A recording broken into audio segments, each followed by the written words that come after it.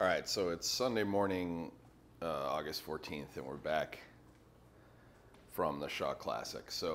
This video is just my quick reaction, like update to the community, like what happened while we were there, what are our thoughts, you know. So for those that aren't aware, we 4.0 Solutions and Intellic Integration were title sponsors for the Hummer Tire Deadlift at the Shaw Classic in Loveland, Colorado. So it's a strongman competition. The event that we were sponsoring was the Hummer Tire Deadlift. By now, you've probably seen that. Really, as an afterthought, just sort of as an exercise, we developed a vision system to analyze the performance of weightlifters on the deadlift, the bench press, and the squat, and all their variants, measuring force, hand placement, ergonomics, velocity, and then using machine learning algorithms to predict success, predict max weight at that movement, and predict injury. Okay, as a title sponsor at the Shaw as a sponsor at the Shaw Classic for the deadlift, I mean, this is a legit competition. You know, thousands of people in attendance at the Budweiser Event Center. Huge thanks to Brian and Carrie Shaw when we had reached out to them about sponsoring. We really didn't, in terms of like what the marketing and all that stuff would be. It really was an afterthought. We didn't really, other than giving us provision to set up our cameras in front of the athletes during the competition. We really didn't ask for anything.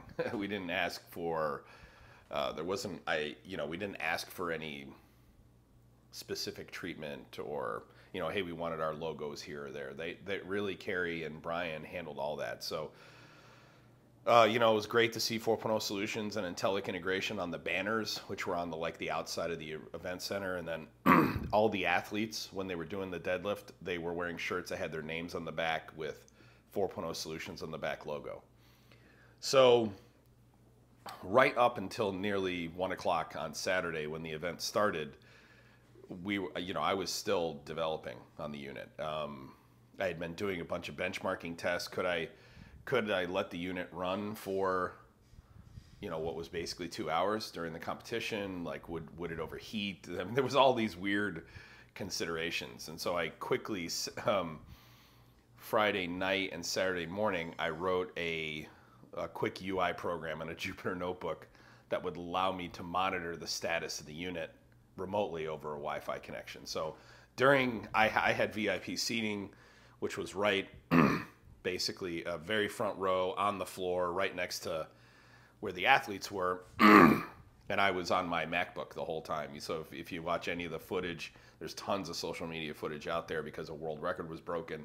If you see any of that footage, you're going to see me with a laptop in my lap monitoring the athletes.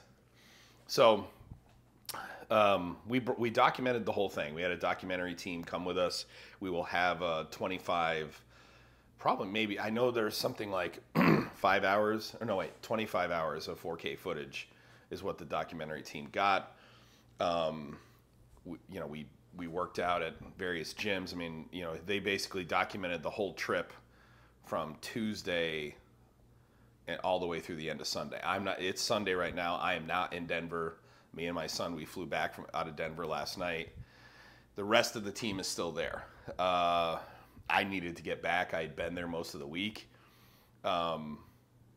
And I've already shot some reaction footage afterwards with the documentary team, but I wanted to post this to our YouTube channel, and I'm sure everybody wants to know, hey, how did it went? Well, it went better than we could possibly have ever imagined. So we predicted the world record was going to happen, and we predicted it on the second lift. So I think there were about 5 rounds of lifting. They did 900 pounds. If I remember the progressions correctly, I think they started with 900 pounds, then they went to 950, 1,000. I'll have to look. I think they started at 900. I think everybody skipped 950 and they went to 1,000.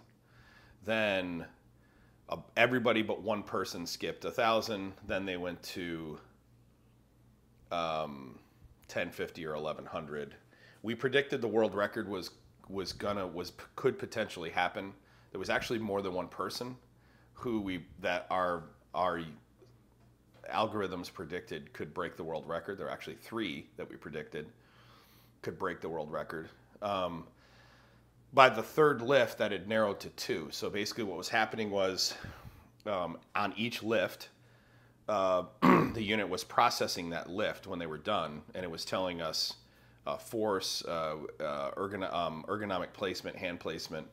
It was time to lock out. There were maybe like 11 parameters that were being reported, but one of the things that was being reported to us was a prediction on what, based on that lift, based on the data from that lift, based on the known weight, what could that athlete max out at today? And with Alexei Novikov, who broke the world record at 1,210 pounds, we predicted he was going to break the world record more than 2 lifts before that. And when he did his 1,150 pound lift, we predicted he would be able to do 1,272 pounds. And then when he did the actual world record lift at 1,210, we predicted 1,265. I can tell you this, that everyone who was in the VIP section with us in the section Triple D, wherever we were, they all knew, because me and my team were split apart, and I was like sort of yelling down to them what the results were. So there was me and my son in this one at the very end of the row, and then the rest of my team was one row back, maybe 15 feet away, and I was having to yell the results down to them. So basically everyone knew in the section that we had predicted the world record was going to be broken. And in fact, when Alexei came up to break the world record, we said, not only is he going to break this world record, he's going to do it with ease. And he did. He just pulled it like so smooth, man, locked it out. And everybody in the section was so stoked, because we had predicted many lifts before that it was going to happen. So from here, we don't know. If I'm being honest with you, I don't really know where to go from here. I'm going to meet with my team tomorrow. We're going to kind of go through it. This is obviously a vision system for the fitness industry is not my top priority in my businesses, but it's obviously viable technology. We proved it could work. Everyone who was watching the live stream, because a world record was broken, everyone who was watching the live stream, everyone who's watching this, they're seeing our logo everywhere. We had a chance to interview many of the athletes. The athletes knew this system was running.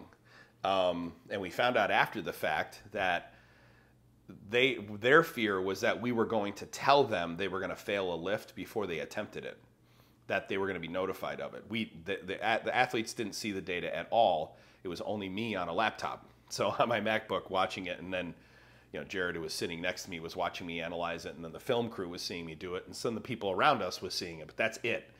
It wasn't being projected anywhere. But where I see the future of this is sort of the combination of ESPN Sports Science at strength competitions, and it's going to help athletes decide which weights to attempt, which ones to skip, where their form is starting to degrade and where injury could happen. So there's tons and tons and tons of potential with the technology. But the big win is we collected great data. We predicted a world record, and it happened. The athletes are all stoked about the technology. We had a chance to interview. So Jared interviewed Luke Stoltman, Terry Hollins, Nick Best. I can't remember who else we interviewed. Brian Shaw, obviously. And all of them are excited for the technology. So it was a huge win.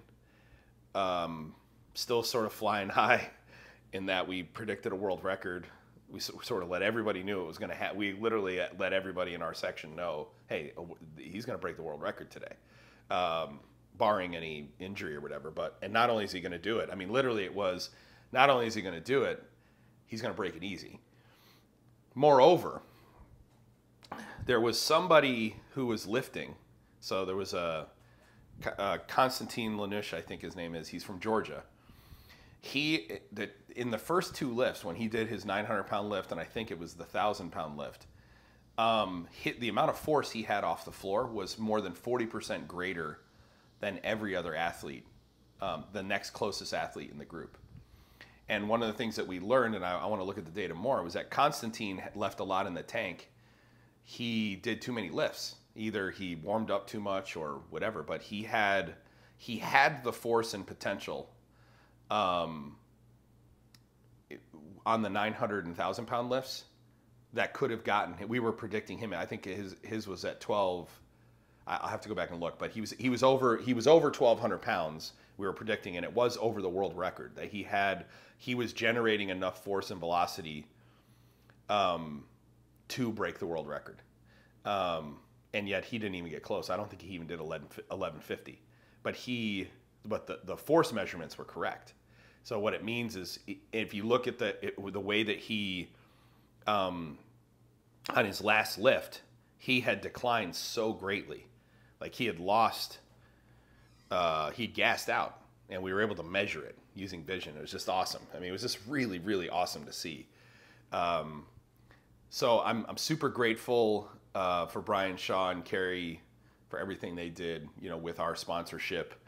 The athletes were amazing. I can't wait for you guys to see the documentary that comes out. I think it's going to take about a month to produce the whole thing with all the footage and everything, but you'll get to see the whole process, how much we were working on the unit right up till the last minute, and even some of the problems we ran into when we were doing setup with radio frequency interference and that kind of stuff at the stadium. But anyway, I wanted to give you guys the update, let you know exactly how it went, and give you my initial thoughts. Far exceeded what I'd hoped we would achieve, and I'm just super stoked that all the work that we put into developing this was, it paid off. So thank you guys, and I'll see you in the next one.